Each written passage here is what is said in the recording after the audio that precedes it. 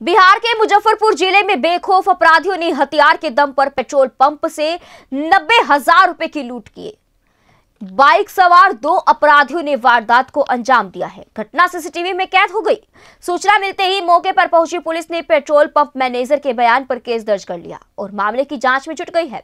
वारदात के संबंध में बताया जा रहा है कि गुरुवार रात करीब 9 बजे बाइक सवार 2 अपराधी हाजीपुर मुजफ्फरपुर 4 लेन के किनारे सकरी में स्थित रिलायंस पेट्रोल पंप पर पहुंचे।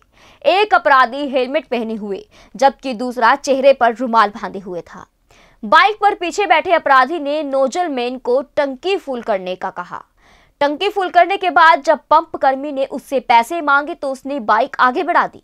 पंप कर्मी ने जब पीछा किया तब एक अपराधी बाइक से उतरा और पिस्टल दिखाकर रुपए से भरा बैग छीन लिया।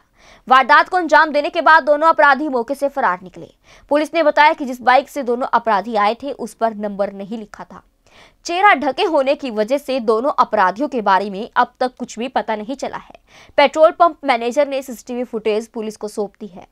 पुलिस का कहना है कि सभी थानों को घटना की जानकारी दी गई है। अपराधियों की तलाश में छापेमारी की जा रही है। JBD Banquets लाए हैं incredible marriage palace Rajgharana and the finest banquet hall Jyoti Garden. World-class catering, centrally air-conditioned, lush green lawns, state-of-the-art lighting. A perfect venue for wedding, launching and parties. Rajgharana and Jyoti Garden at JBD Banquets Enterprise. ऐसे ही latest खबरें पाने के लिए bell icon को click कर हमारे channel को like, share and subscribe करें। धन्यवाद।